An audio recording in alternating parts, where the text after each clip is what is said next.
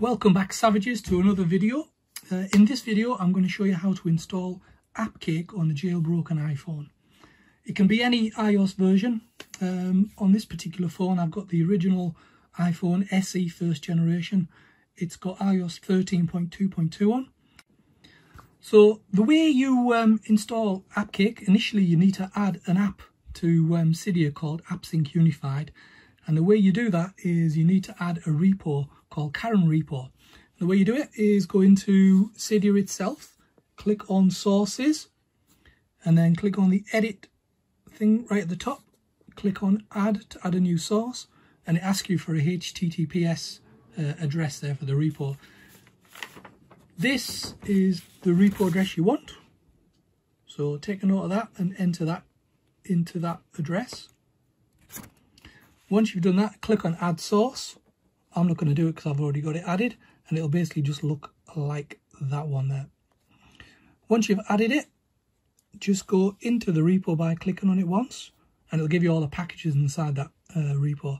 Click on All Packages and scroll down to where it says AppSync Unified. Click on that. Current version is 80.0 at the moment, so we're going to go ahead and install that.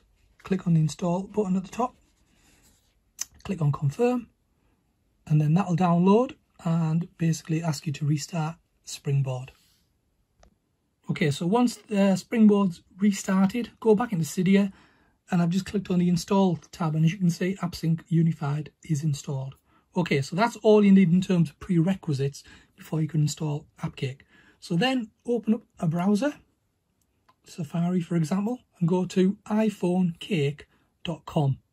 Once you've done that, you just need to scroll to the top, and there's a little menu section here on the top right.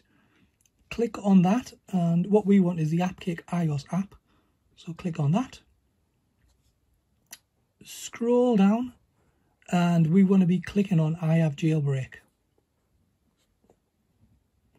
And it asks you, do you want to install the AppCake for Jailbreak? We do. Click on Install.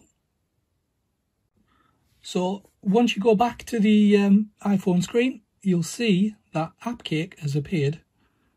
So if we click on that, do you want to get notifications? No, I don't need them at the moment.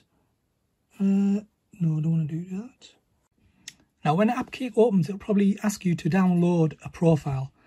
If it does that, just click on the Verify, and then it'll download it. And what you need to do is go back into Settings, go into General, and there'll be, just go back, and if you go into Profile under Settings, General, there'll be an AppCake verification there. Just click on that and install it.